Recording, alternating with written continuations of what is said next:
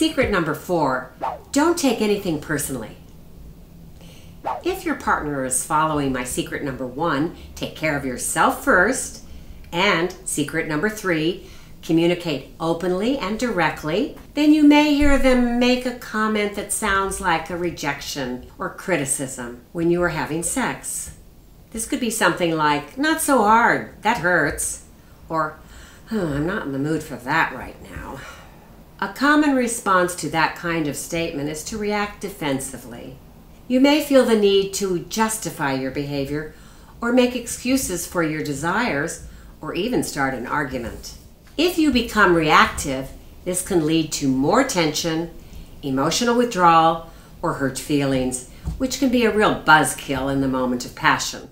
A better approach is to listen to your partner's words and acknowledge their validity, but don't take them on as disapproval of you as a person.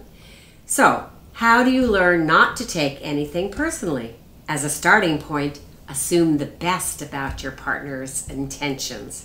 Take a deep breath and remind yourself that you are each putting forth your finest efforts to have a satisfying sexual experience. Good feedback improves your chances for that. Next, remind yourself of your good intentions. Find that comfortable place inside yourself where you know that you have your partner's best interests at heart. This attitude builds your self-confidence and helps you resist the primitive urge to behave as if you were being scolded like a child. As you learn to change your reactive patterns, you can more freely give and receive feedback as nothing more than course corrections.